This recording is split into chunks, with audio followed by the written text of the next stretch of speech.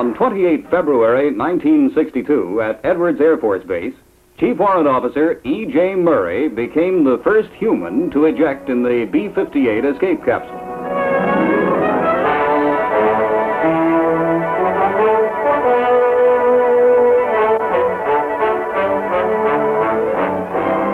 This event not only provided a brilliantly successful climax to the test program at subsonic speeds, but paved the way for supersonic flight testing of the capsule on which we're about to report.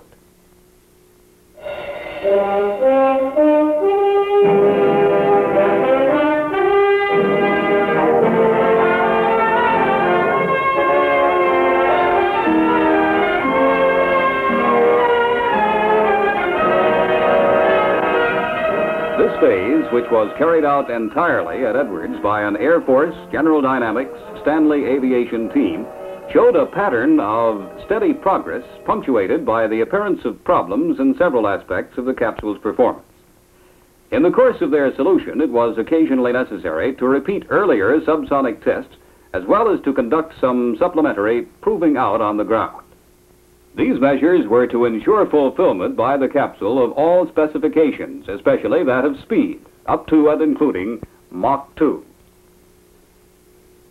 Following Warrant Officer Murray's successful feat by less than a month, the first supersonic ejection of the capsule took place on 21 March with a bear as occupant. Speed was Mach 1.3, altitude 35,000 feet.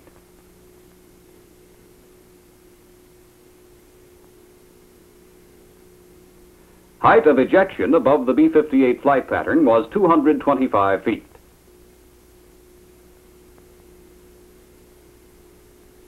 All hardware and instrumentation functioned perfectly. After a descent lasting 7 minutes and 49 seconds, the capsule impacted in the design attitude.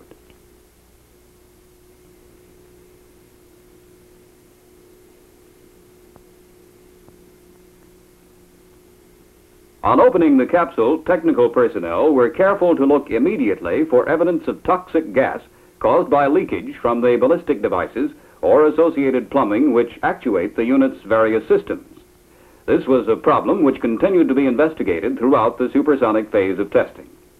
An on-the-spot examination of the bear, together with the usual, more careful regime of tests conducted later, showed the animal to be in excellent shape. All in all, the success of the ejection was so complete as to give great encouragement to all concerned, and certainly little hint of trouble to come.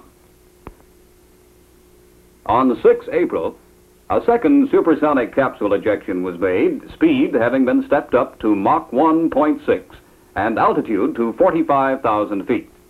The bear was put in a CG position for a heavy man seat down. As we shall see, among the goals of the program was a testing of CG across a broad range to ensure the capsule's adequacy in protecting a maximum percentile of B-58 crewmen regardless of seat adjustment.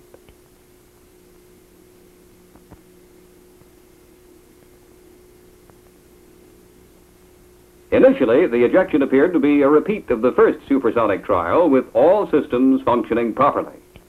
More violent motions of the capsule than normal were observed after release, especially in the form of a very high pitch-up.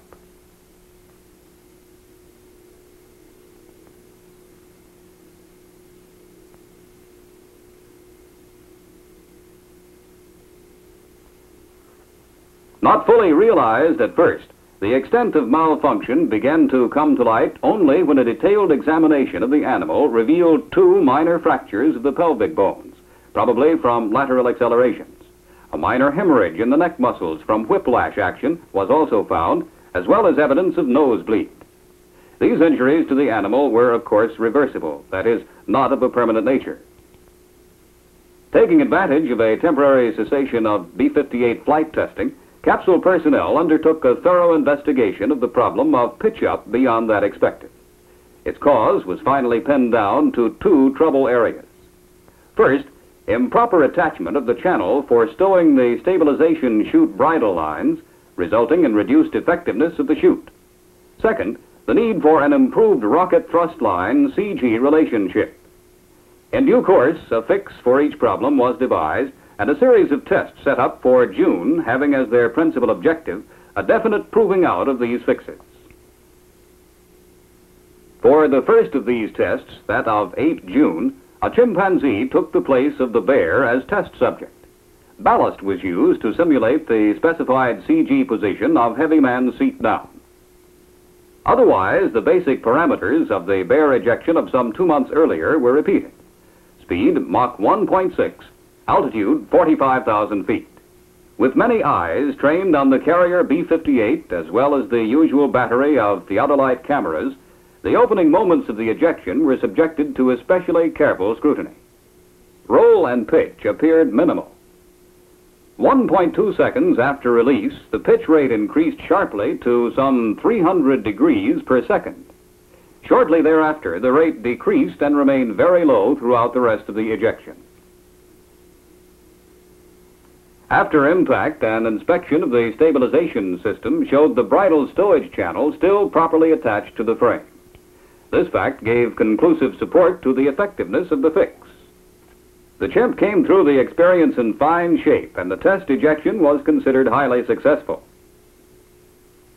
For the next ejection, on June 20th, conditions were deliberately arranged for maximum pitch up in the capsule as an even more demanding test of the corrective measures taken. With the bear again scheduled to occupy the B-58 second station, CG was positioned for like man seat up. This was, in fact, to be a test in actual flight of the extreme up CG as measured under experimental conditions on 100 human subjects at Stanley. Altitude was 40,000 feet and speed a subsonic Mach 0.8 in order to accentuate pitch up. During descent, accelerations were as predicted. All systems performed well with the exception of one flower pot, which was found not to have repositioned correctly with the boom. The bear suffered no ill effects. The most important result of the test was its demonstration that the latest CG rocket-thrust relationship established was effective against pitch-up in high-altitude, low Mach number ejections. Supplementing the high-altitude test just reviewed was the runway ejection of June 22nd.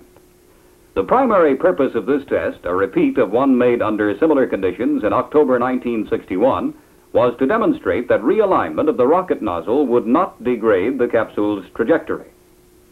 The subject was again a bear, the CG configuration being heavy man seat down. As per plan, ejection occurred with the aircraft rolling at 100 knots.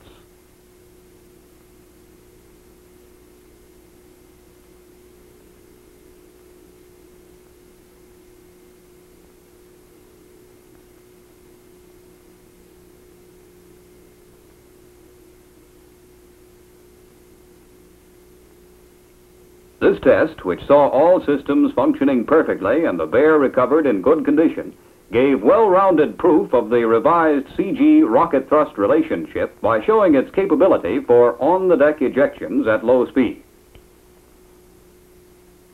For the ejection of 13 July, a speed of Mach 2 and an altitude of 47,000 feet were specified to test the performance of the capsule under these most exacting conditions to date.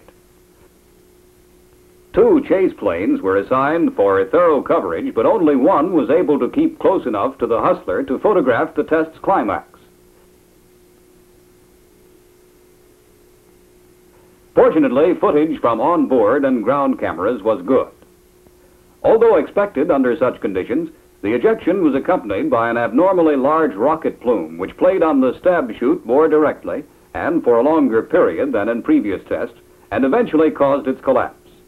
Later investigation showed extensive damage by scorching to the peripheral tapes of the chute, with its skirt, however, remaining intact. As a consequence, the request was made to the Air Force that HT1 nylon, a tougher type at high temperatures than normal nylon, be provided for use in the next test ejection. Besides making this mechanical improvement possible at an early stage, the ejection proved out the capsule's capability in 2 vital performance areas. At the highest speed yet attempted, the unit cleared the tail satisfactorily and displayed such high-caliber stability that the bear occupant suffered not the slightest injury. The policy of testing under widely different conditions, but all of the most demanding character, was continued in the ejection of July 27th. This called for a pressure altitude of 5,100 feet, or 2,500 feet above the terrain, and a speed of Mach 0.92. Essentially, this constituted a repeat under actual operational circumstances of sled runs at 600 knots made early in the program. Stability was good through burnout, and deployment of the recovery chute appeared normal. Two hardware discrepancies were noted, one in the stabilization frame, which failed to reposition properly, the second in the upper recovery chute bridle, which became looped around the right attenuator or flower pot, causing the capsule to impact on its left side instead of back down.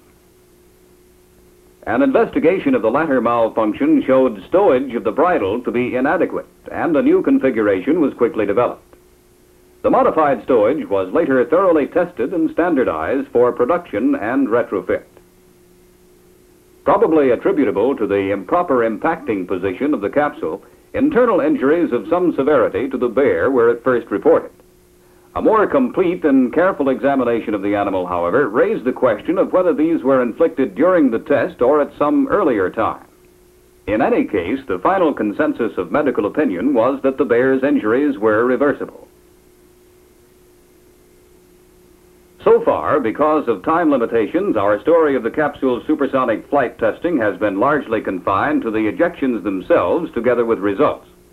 The final test of 21 August may perhaps be fittingly used to include some description of the careful preparations and other related activities which, of course, accompanied all flights in the series. Among these preparations, there figured importantly the briefing of key personnel, beginning with the basic conditions of the flight, which, in the case of the final test, repeated those of the July 13th ejection.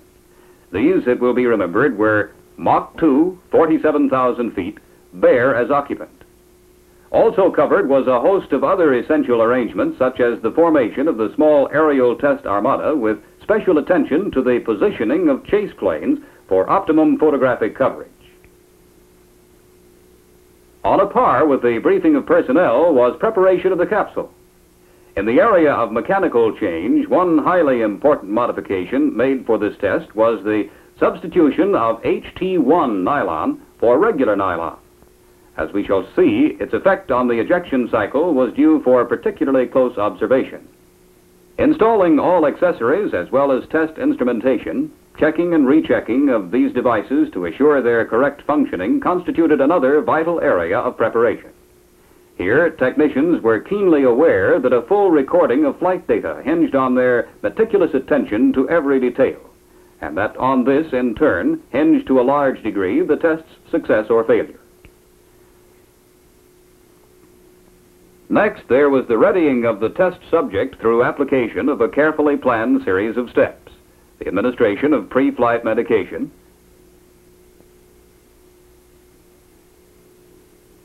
the adjustment of instruments for recording physical reactions. For maximum protection of the animal and its contributions to the program, each step had to be carried out correctly, meaning in exactly the right place and at exactly the right time. With the Convair B-58 all ready and primed to go, routine procedure called for a final operational check on the capsule systems, together with a similar check on equipment for measuring such physical factors as the test occupant's EKG and respiration rate. At Sport 1, nerve center for monitoring the entire operation, personnel and recording devices also had to be and were standing by at the ready on the morning of August 21st. Provision was made to land an aeromedical officer by helicopter as soon as possible after impact, since by regulations the capsule could be opened only in the presence of a qualified medical representative for the Air Force.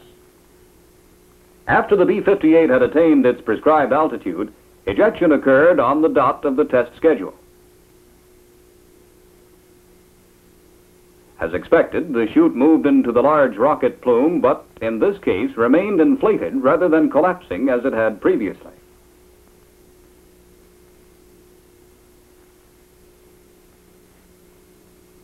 To supplement footage from the chase planes and from the ground, an Air Force photographer aboard a helicopter covered the descent, following recovery chute deployment in both moving pictures and stills. During descent, all timing devices and systems functioned according to design, with a single minor exception discovered after impact. As can be seen, the capsule impacted in the proper back-down position. On examination, the stabbed chute showed no sign of significant damage. The sole black mark in the functioning of hardware was chalked up by the flotation booms, which over-swedged in repositioning. To correct this malfunction, a new configuration has since been incorporated in production and proposed for retrofit. The usual post-flight inspection revealed no evidence of toxic gas. By this date, all production capsules have been changed to incorporate improved plumbing, sealed initiators, and a pneumatic pre-ejection system to ensure that excessive leakage of toxic gas would not recur. As for the Bear occupant, she was kept under clinical observation for several days after her flight, following which the customary detailed medical examination was performed. No injuries of any kind were revealed, and the animal's overall condition was found to be excellent. By agreement with the Air Force, the ejection of 21 August, the most satisfactory in every aspect to date, brought to a close the supersonic phase of flight testing and of the research and test program as a whole. With the escape capsule being installed in all operational B-58s as of this reporting, the closely knit Air Force industry team could look back on their joint labors with justifiable pride. For these men of the Air Force, together with their colleagues from General Dynamics and Stanley, had established a record of achievement unparalleled in the history of developing escape devices. A record made even more remarkable by the program's ambitious and pioneering nature. Together, they could see the escape capsule taking its long-awaited and richly deserved place as a major advance in aeronautical safety.